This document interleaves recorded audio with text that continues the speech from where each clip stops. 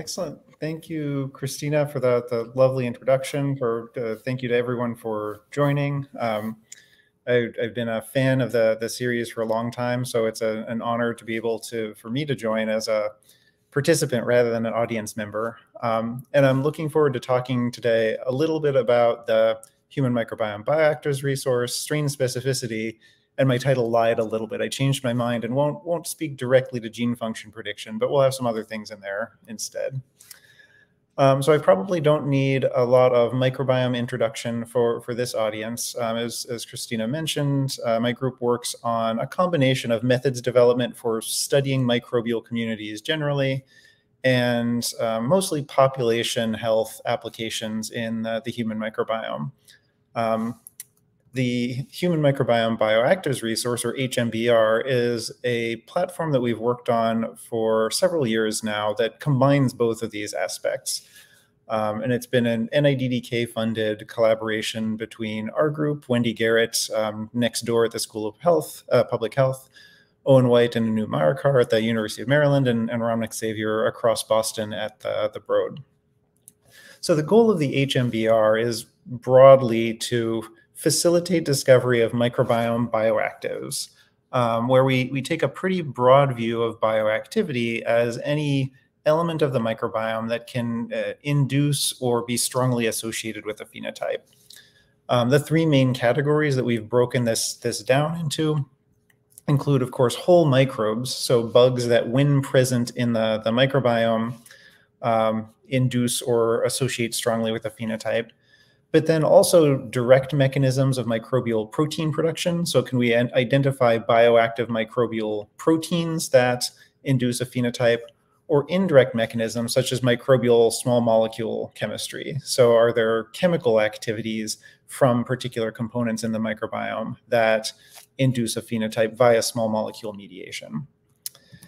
So the HMBR broadly spans a wide range of resources and results from this general area of bioactivity discovery. We have a focus on the gut microbiome in GI inflammation, as supported by the NIDDK here in the States. But the HMBR includes platforms for, protocols for, collecting different types of gut microbiome samples. So we've developed standardized sampling protocols, kits. If you have a need to collect thousands of stool samples, let us know and we can help with that.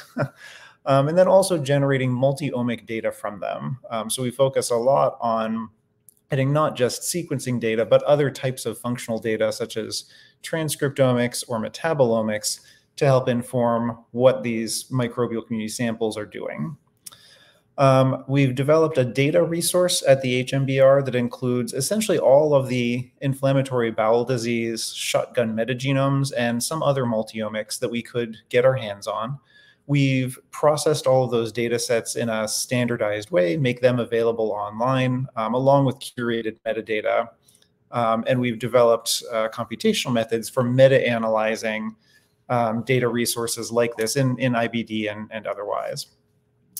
The part that my group focused on especially is here in the middle, which I'll talk about today, computational prioritization of these three different types of potential bioactive elements. And then to oversimplify, Ramnik has worked on protocols for validating molecular hypotheses in vitro regarding microbiome bioactives. Wendy has done similar work for mouse models in vivo. And then Owen and Anoop's teams have made all of this available online through a web portal, which you're welcome to check out at the URL down here at the bottom. So again, I'll focus mainly on these computational prioritization methods that we've built to figure out which elements of microbial communities might be bioactive in the first place. Some of these, especially for things like microbial gene products, have already been published, so I won't focus on them as much today. But I do want to tell a few stories about small molecule chemistry and prioritizing and characterizing ways in which microbial chemistry can be bioactive in the gut. The first part of this work is by a research scientist here, Amrisha Bosley, who wanted to address the sort of dramatic undercharacterization of microbially associated small molecules in the gut metabolome. So many of us are probably familiar with the degree to which microbial proteins are undercharacterized in most microbial communities. Even in the well-studied human gut, 2/3 to 3/4 of microbial proteins don't have good molecular characterization. The situation is even more dire with respect to the metabolome. This is an example of about 550 metabolomes from the Human Microbiome Project's second phase, which looked at multi-omics for the gut microbiome in inflammatory bowel disease. Out of an initial 80,000 or so unique chemical features, only about 600 of them are well annotated. There are another 50% or so that we can at least make a guess about via mass match, but those guesses are very often wrong, and the remainder of these thousands of chemical features remain unidentified. So this raised the question of whether we can use techniques from things like protein function prediction to get a better handle on what some of these microbiome-associated chemicals might be and how they might be health-associated. And a lot of work in this area has relied on this concept of guilt by association. If you have a protein that does something similar to, or has similar data to a known characterized protein, it probably does something similar to that protein. This principle has been applied to metabolomics before using things like spectral similarity. So one example is the GNPS platform, which essentially correlates the similarities of double mass spectra. So that if you have a fragmentation pattern in a chemical that looks like the fragmentation pattern of some other known chemical, then those two are probably related to each other. Unfortunately, we don't always have double mass spec, so we wanted to ask the question of whether other types of guilt by association might be equally informative, such as covariation in abundances between chemicals across different microbial communities. So the hypothesis here is that potentially bioactive metabolites would covary both with phenotypes of interest and with other better characterized chemicals, helping to identify what they were. So Amrisha implemented this in a platform called Macaron, which stands for that complicated acronym. But more intuitively, what it does is use guilt by association to prioritize metabolite features of interest from microbial communities and make guesses about what they might be. This boils down to building co-abundance modules and then annotating elements in those modules. And I can show you what that looks like using these example data from the Human Microbiome Project. So if we start with those same 550 stool metabolomes, these span a collection of control individuals, Crohn's disease, and ulcerative colitis patients, which are the two major inflammatory bowel disease subtypes. After an initial very light quality control step, we start with about 45,000 chemical features that are retained after quality control, and only 460 or so of these are identified or annotated. When Macaron clusters these features into modules, we end up with most of them joining at least one of 600 modules. And of these 600 or so total modules, a subset of 150 contained at least one of these annotated metabolites. Those 150 modules themselves spanned not quite 14,000 total chemical features, which gives us the opportunity to transfer information from the annotated metabolites in these modules to the unannotated ones. So Macaron does that by integrating a few different evidence types in addition to covariation. One is changes in mass relative to an anchor compound. So each module has at least one anchor. If you are slightly heavier or slightly lighter than that anchor, you are probably some biotransformation, adding a hydroxy group, adding a ketone group, and so adding a methyl group or losing a methyl group, and so on relative to the anchor compound.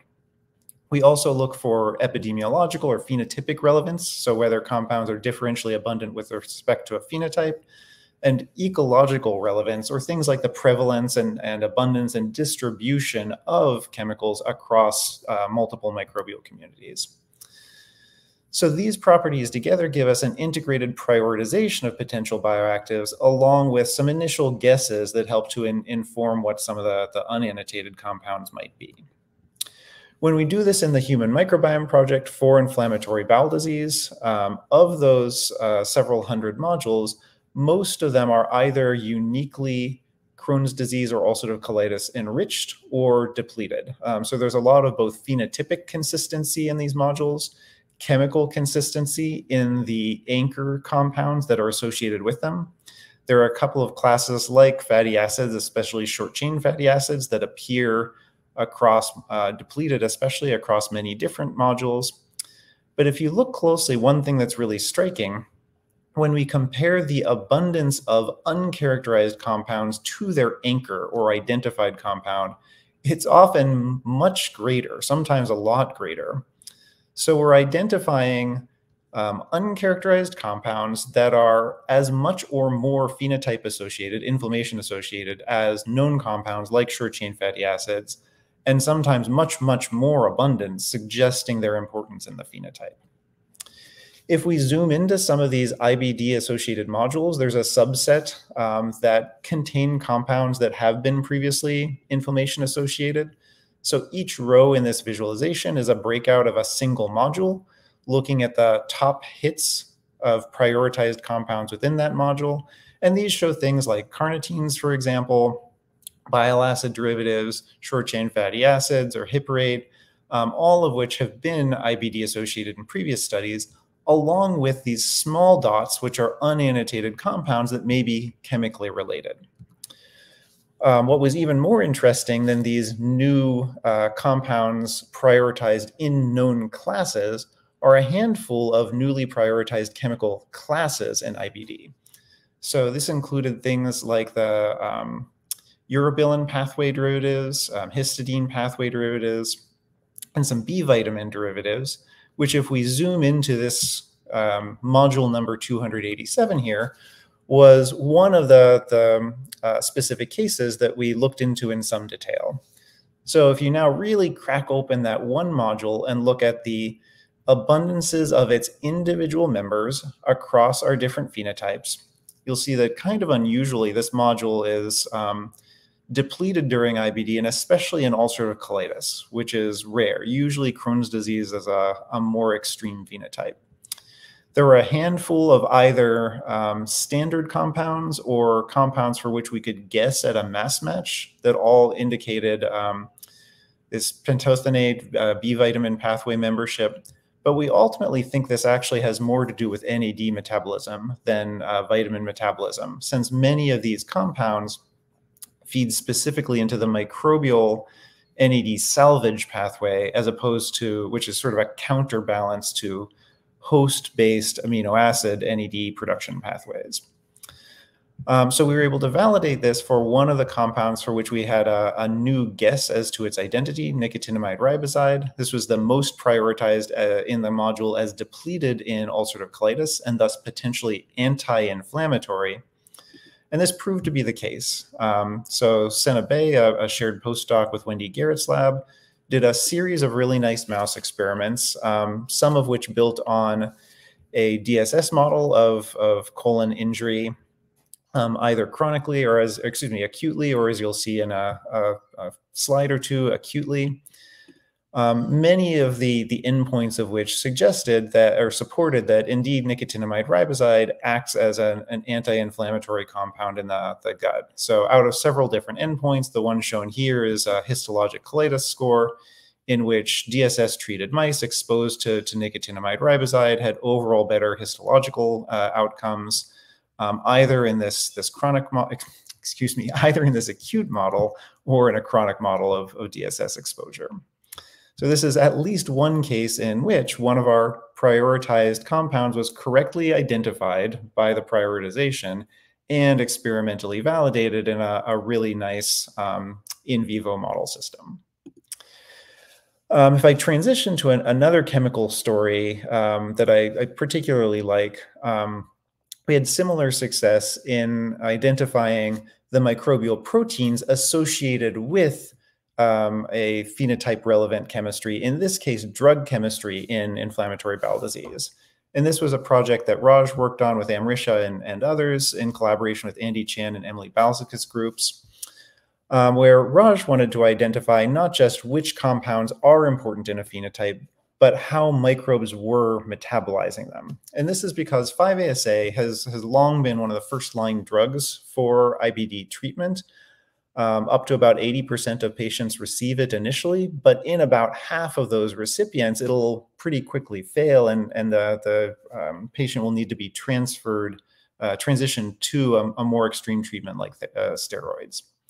So Raj was also working from the HMP2 inflammatory bowel disease data, in which we had, of the 130 or so participants, 45 5-ASA users with sufficient data for the analysis, 34 non-users, and actually 13 of these users were newly prescribed 5-ASA during the time courses when we were following them. So this provided a really nice baseline to see what microbial bioactivity changed before and after, or during and outside of 5-ASA use.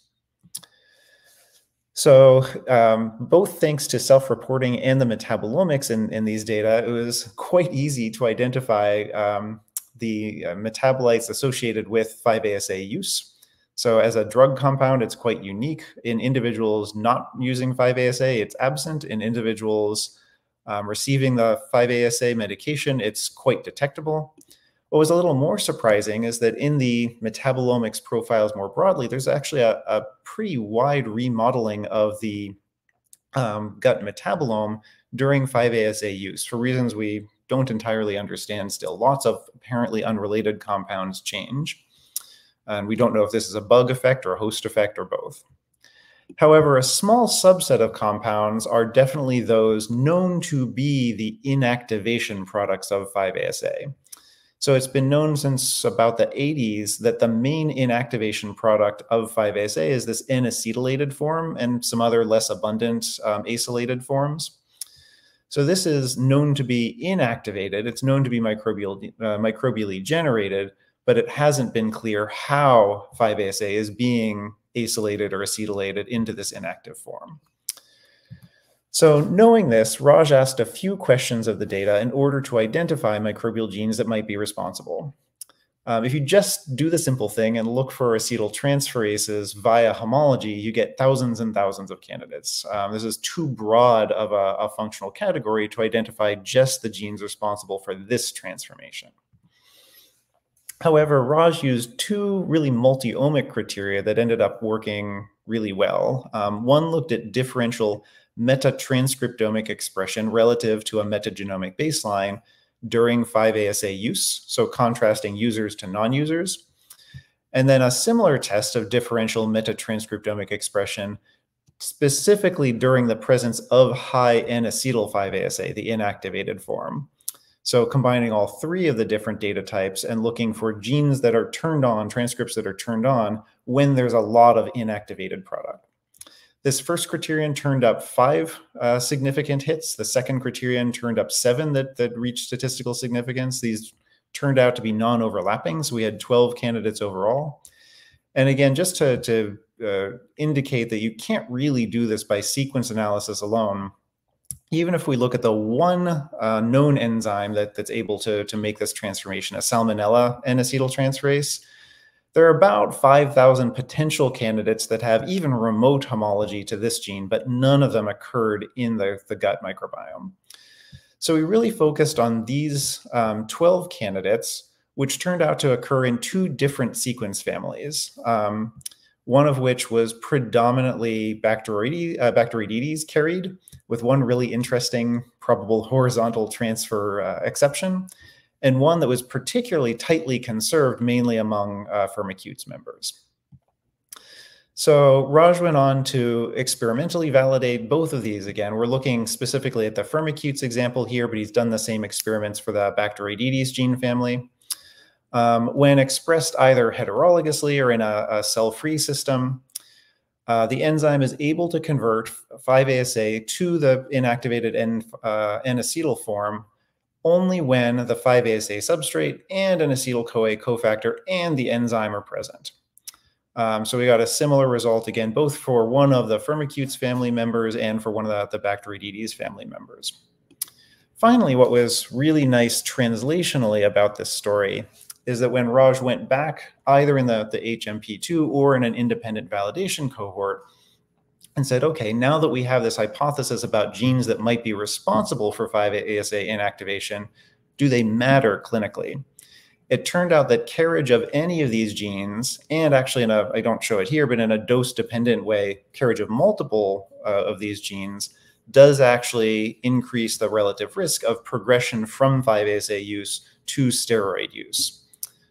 So this was, again, a really fortunate story. I like showing this example because it just happened to work really well. And Raj did a great job, and many thanks to Jared and Emily's lab who helped with the experiments.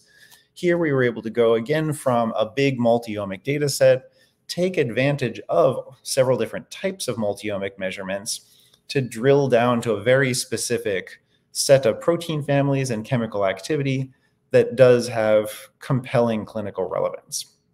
So it doesn't always work that well, but in this case it did.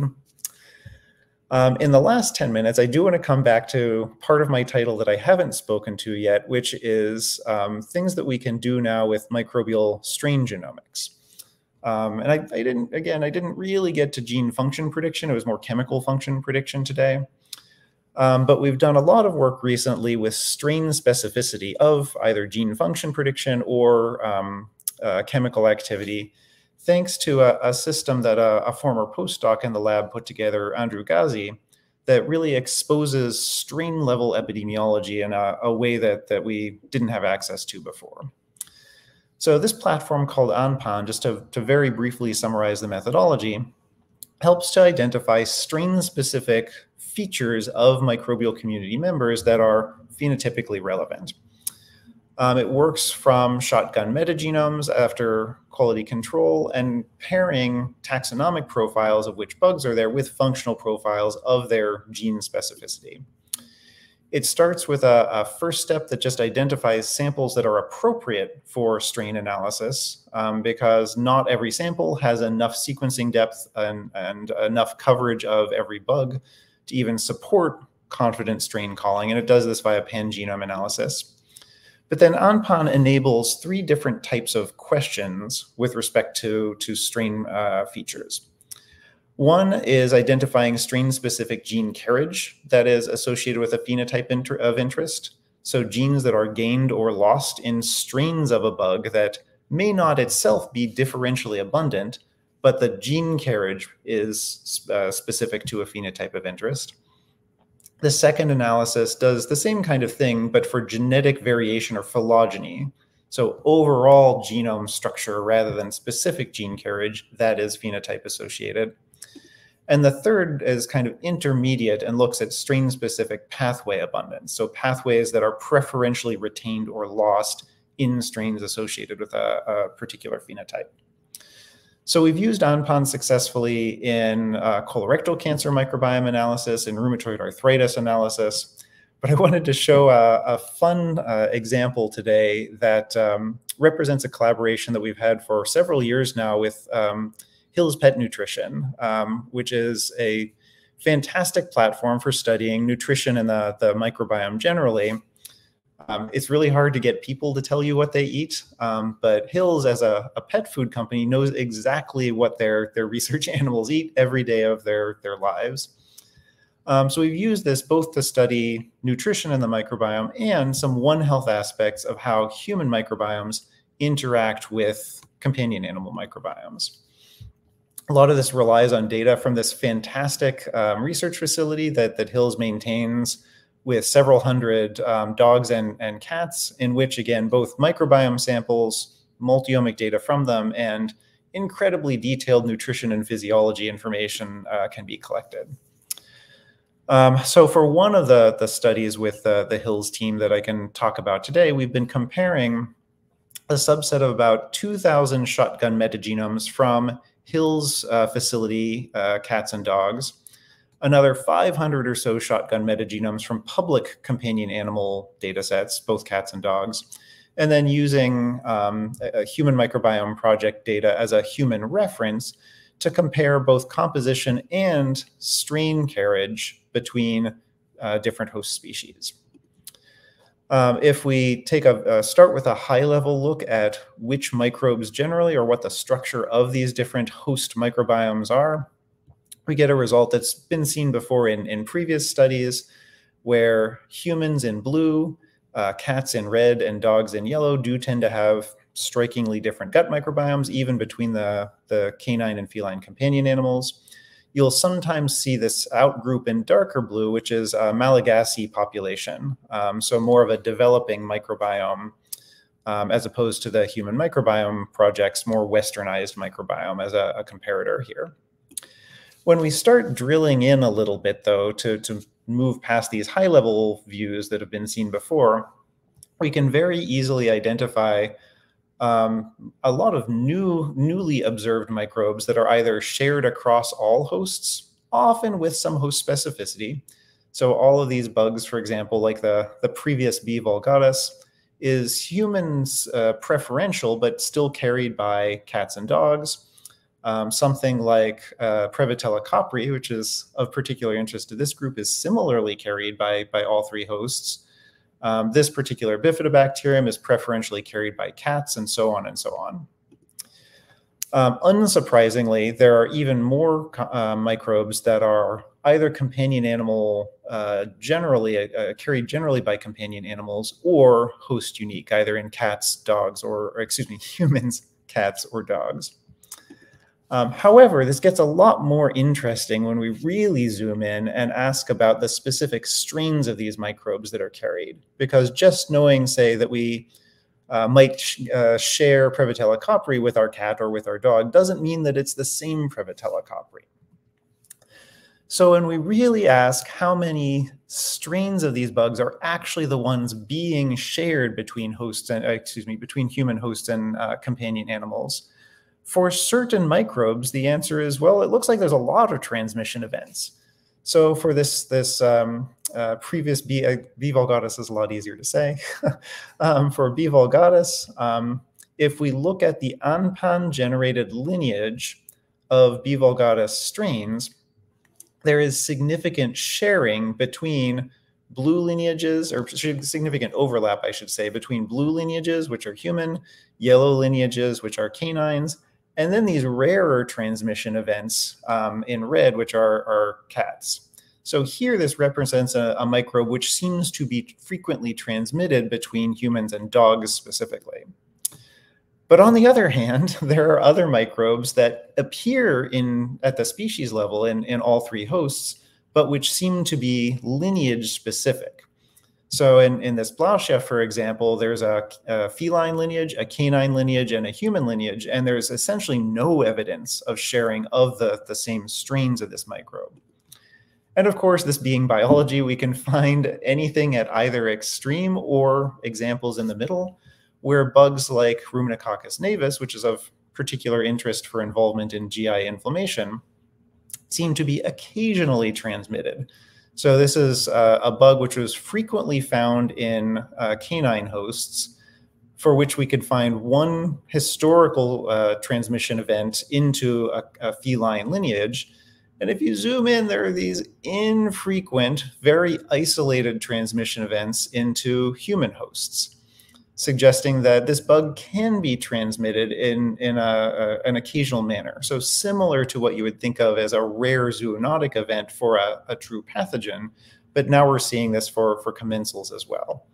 And what ANPAN can do for us is quantify the degree of uniqueness of hosts versus sharing of hosts, all the way from bugs that are frequently, strains that are frequently shared, down to strains and lineages that are highly host specific. So I'll wrap up there with a couple of quick advertisements, one for our Microbiome and Public Health Center generally, which I co-direct with Wendy.